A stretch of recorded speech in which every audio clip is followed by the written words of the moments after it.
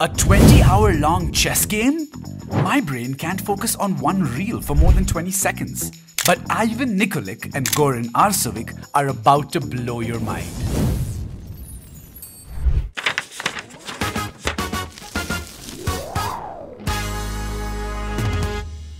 Ivan Nikolic of Yugoslavia and Goran Arsovic of Serbia were renowned chess players with an unbeatable focus. In 1989, when they had the chance to compete at the World Junior Chess Championship in the Philippines, they were determined to put their best foot forward. Their best pawn forward.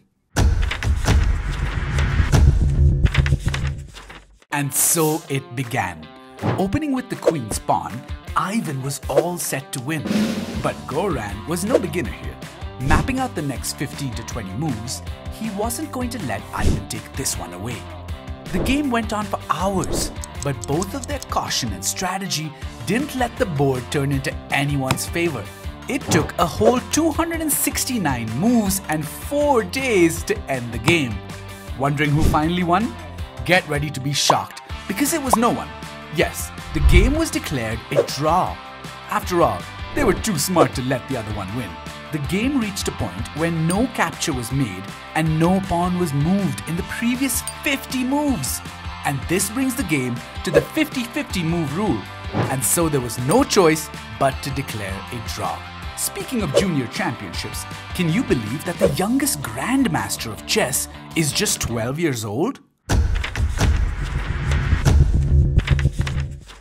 Say hi to Abhimanyu Mishra, the youngest grandmaster of all time. At just 12 years old, he broke chess records standing from times before he was even born. And believe it or not, but this wasn't even the first record he set. When he was just 7 years old, he was titled the youngest expert, then the youngest national master when he turned 9 years old, and then the youngest international master when he was 10 years old. This kid is really on fire. Okay, wait a minute.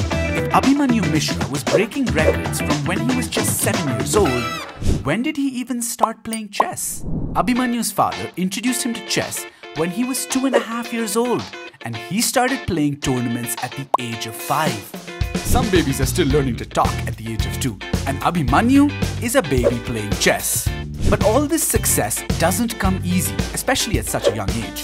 Abhimanyu would practice on an average of 7 to 8 hours every day and take it up to 10 to 12 hours when he had to prepare for record-breaking competitions. Like all good things in life, he knew that becoming the youngest grandmaster would require him to give his all and work hard like never before. He continues to aim and build more great records and become a world champion soon. Well, all the best, Abhimanyu. I'm definitely rooting for you. All this talk about chess and using your brain has me tired. Wouldn't it be cool if chess were a physical sport too? Well, prepare to have your mind blown because chess boxing is entering the conversation.